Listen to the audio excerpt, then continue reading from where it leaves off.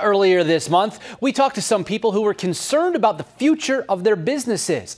There were a number of businesses along the Saddle Creek corridor that are in the path of the development of the University of Nebraska Medical Center's planned expansion.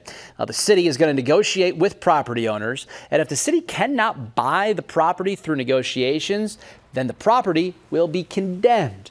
A Creighton law professor tells us the Constitution allows the government to take private property for public use.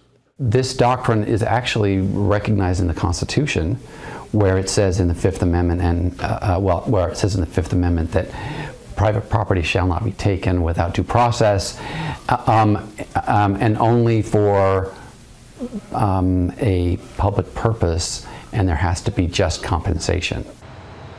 The UNMC project will bring thousands of jobs to the metro area and improve infrastructure in the redevelopment zone.